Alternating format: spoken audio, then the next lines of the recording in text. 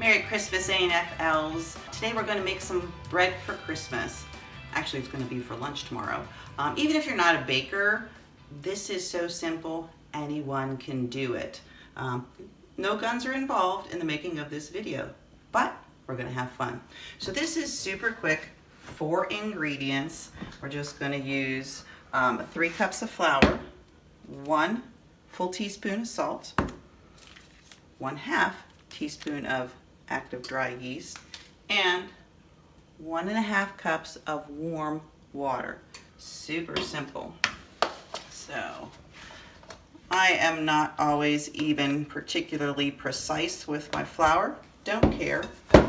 Some of you will be like having minor heart attack watching me do that. So see, don't care. I'll just take a little bit of that off. 1.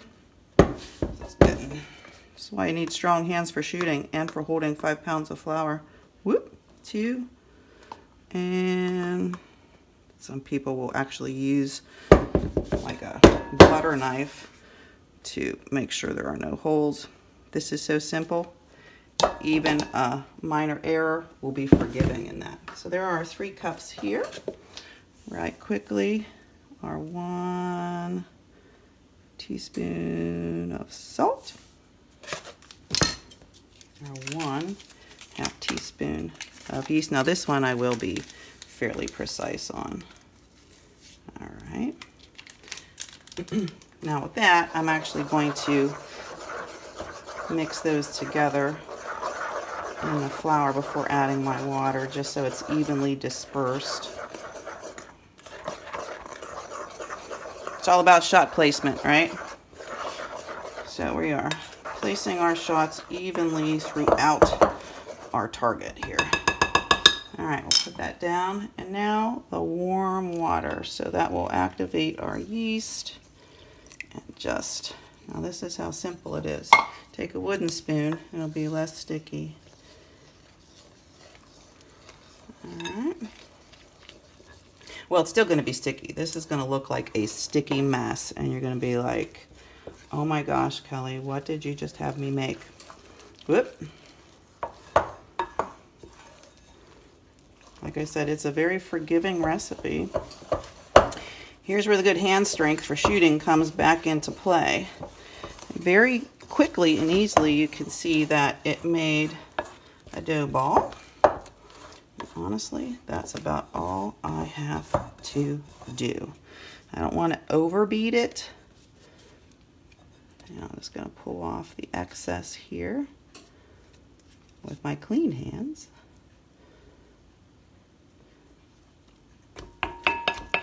Scrape down my sides here, get as much in as I can. And that is it. Now the hard part comes in. This is why I go through so many aprons. All right, so the next step would be just to cover this very tightly with cling wrap. And the most difficult part of this entire recipe is waiting.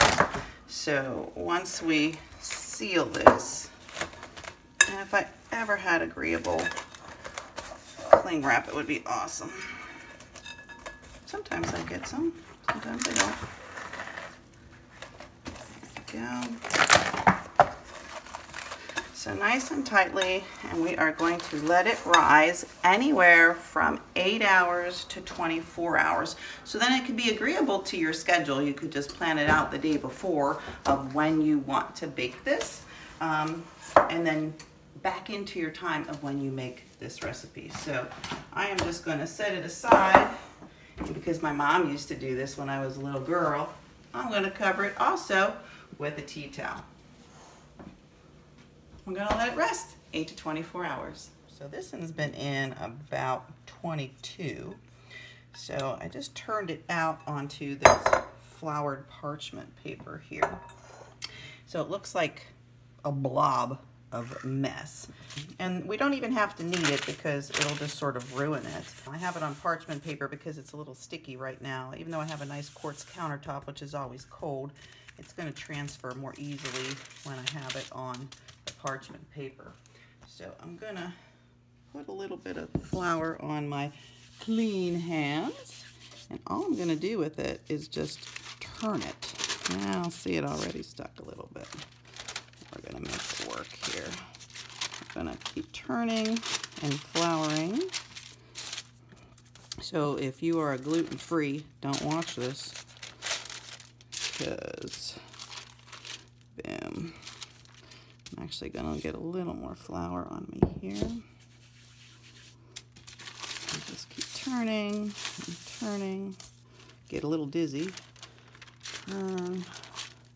Not actually kneading, just turning it out to get it into a ball here. A little extra sticky.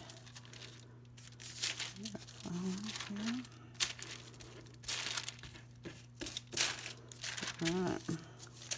Looks bally to me.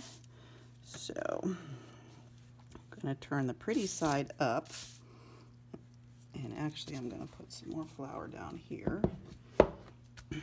And now I'm going to let that rest for about 30 minutes. So come back in 30 minutes. All right, so thanks to technology, we are back. And so my oven was preheated for 30 minutes at 450 degrees with my little Dutch oven pan, pot, whatever you want to call it, that we're going to bake this in. So it's important to preheat the pot in which you are going to bake the bread before we stick it in. So that is nice and hot. Let me get another trivet out here. Put the lid on it. Woohoo! Nice and steamy. So we're going to give it a little spritzer of a nonstick spray here. It would be worse than working this hard and have the darn thing stick. Alrighty, so I'm going to make an X with a nice sharp knife in the top of the bread. Alrighty. And well, I guess I needed a little bit of a sharper knife, but I've never been an artist. Alright, and just in case I need, I am going to pre-treat my hands with a little more flour.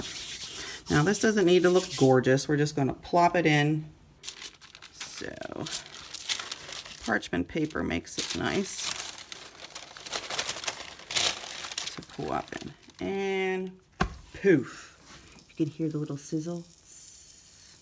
All right, that's all we're going to do. And then I am going to cover it.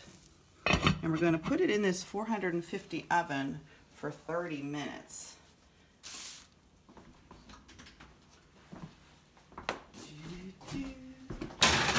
Don't judge, I've been baking up a storm for 2 weeks. My oven's a little green. All right, so we'll set our timer for 30 minutes and then we'll be back. Alrighty, so 30 minutes is up. Pull this bad boy out. Simply. Not quite done. I'm going to remove the lid. And as you can see, it's looking gorgeous, but not quite done. So we're going to take the lid off and put it back in the oven in the center of the rack for maybe just another 10 minutes and crisp it up, get a nice brown crust, and then we'll take it out. Alrighty, so this hasn't been quite 10 minutes, but my crust is already nice and brown, so I'm going to go ahead and pull this. Wow! Oh, it smells absolutely heavenly. You can see how it just made that beautiful crust all around, so I'm going to transfer it out of this pot and onto the cooling rack. Alright, so it's up here. Something that I like to do is to take a little dab of butter. Why? I don't know, it gives it a beautiful little crust. My mom used to do it all the time when she was a good baker. Those days are long gone. So, sort of in memoriam, give it a nice yum factor. Who doesn't love butter? Alright, so we're going to let this cool for about 10 or 15 minutes. And then we're going to slice it and see what it looks like and how it tastes. Okay, so our bread has cooled. It smells fantastic. You're going to want to use an extra sharp serrated knife to cut this. And as an aside, this little knife is a Cutco that my mom got for her wedding shower back in 1962. It has never been sharpened and it is amazing. If I weren't so frugal, I'd buy a whole new set of these. So let's see what we got.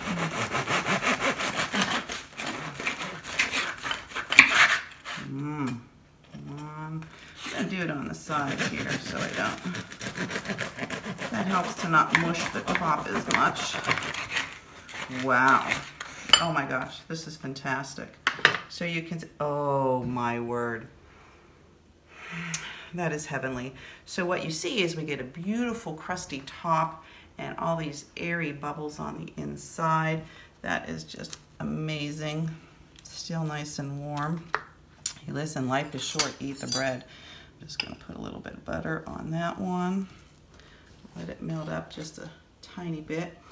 Another great thing to do would be to make a little dipping oil with it. This one happens to be infused with some different flavors. Put that on. Look at the beautiful color in that olive oil. It really is worth it to pay for a good olive oil. There really is a difference. And we'll just put a hint of balsamic in that. Mix it up. Yeah, it's great. Take another little pinch of that. Mix that around. You know, when we get served this at restaurants between my husband and my daughter, we all sort of fight over who can get it the most. That is absolutely fantastic. Nothing short of that. Sorry to talk with my mouth full. So just try plain old butter. Remember, butter is great. Salted butter, of course, even better. Finish that up. So there you have it, a super simple 4-ingredient bread that everyone is going to enjoy. You can even slice this down and make fantastic sandwiches with it. You can even grill sandwiches with it. It's going to be just as great. Now, it certainly isn't going to keep very long like any bread that you might buy in the store, so I can't imagine that's going to stay that long in your house anyway. So even though it's Christmas time and we're all busy baking cookies like I have been, switch it up and make a beautiful crusty bread. Your family's going to love it. Life's short. Eat the bread. I'm Kelly from Armed and Feminine. I hope you enjoyed this nice easy bread. The most difficult piece is waiting. Remember, it's your life. Protect it. And eat the bread. And don't shoot your eye out, kid.